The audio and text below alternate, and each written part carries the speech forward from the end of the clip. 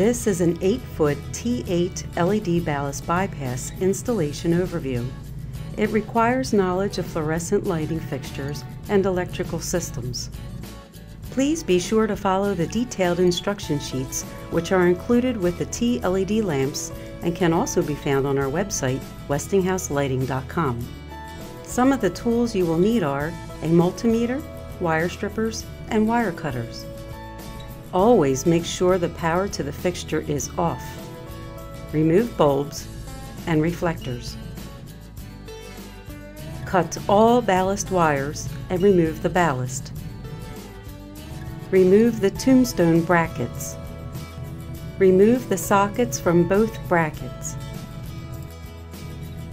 Cut and strip the wires from the existing tombstones.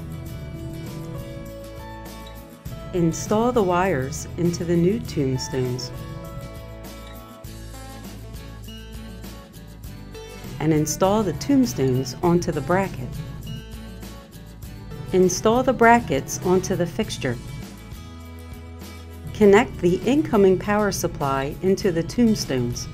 Now it's time to reinstall the reflectors. Place the sticker, which is included with this product, on the wiring compartment cover or other conspicuous place on the fixture, making sure that it is visible during relamping. Install the lamp and turn the power back on. Remember, you must use ballast bypass lamps for any future lamp replacements, but no additional fixture rewiring is required. Enjoy the energy and cost-saving benefits of your new T-LED lamps.